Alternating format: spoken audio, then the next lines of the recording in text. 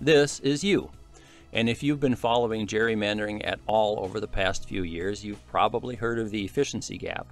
The efficiency gap has become a popular way of measuring gerrymandering, or otherwise stated, telling you how fairly you are represented in your state's legislature. To understand the efficiency gap, let's take a detour into what is known as proportional representation. Say this is your state, and these are the districts in your state. You vote for your state house member while others vote for their state house members. Proportional representation is the idea that if your party wins a certain percentage of the vote in your state, to be fair, your party should have a proportionate number of seats in your state house. Then everyone in your state, including you, is equally represented. This does not always happen. Naturally, there are fluctuations, and sometimes these fluctuations are not natural. When district lines are redrawn so one party is overrepresented in government, it is called political gerrymandering. And political gerrymandering was declared unconstitutional in 1986 by the U.S. Supreme Court. But surprisingly, in the 31 years since, a political gerrymandering case has never been successfully tried, even though quite disproportionate states have been brought to trial. Why is this?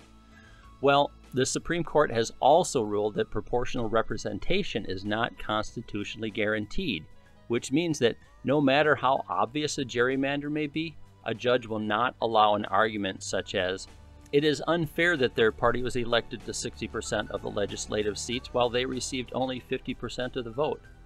This is a seats-votes argument, also known as an argument based on proportional representation. And as stated, these arguments are not allowed in the courts. This is where the efficiency gap comes in. The efficiency gap measures how likely it is that a state has been gerrymandered, and the courts have accepted the efficiency gap because they do not look at it as a measure of proportionality. But what does the efficiency gap actually measure? It measures wasted votes. Wasted votes come from the concept that the winner of this election did not need all of these excess votes. They needed only enough to win. And the loser did not need any of their votes because the loser lost. So the votes are considered wasted. Every district statewide will have wasted votes from both parties. These wasted votes will vary from district to district, but when combined as a statewide total, they tell an important story. In a fair election, each political party should have the same number of wasted votes. If there is a difference, that difference is the efficiency gap, as one party has been more efficient than the other in minimizing their wasted votes. Through this wasted votes method, the efficiency gap has struck a chord with the public and with the courts. And over the years, the efficiency gap has been used to measure legislative elections in every state of the Union and the nation as a whole. But in a recently published paper titled "The Equal Districts Efficiency Gap, Fundamental Gerrymandering Theory and an Analysis and Modification of the Efficiency Gap," it is shown that the efficiency gap can be calculated not by using wasted votes as has been done to date, but by using an equation of only two variables. And these two variables are the percentage of seats won by a party and the percentage of votes won by that party. In other words, the paper shows that the efficiency gap is a measure of proportional representation. In fact, this type of seats-votes equation is widespread in today's literature, and its origins can be traced back to 1973 when scientists were first beginning to understand the relationship between seats and votes.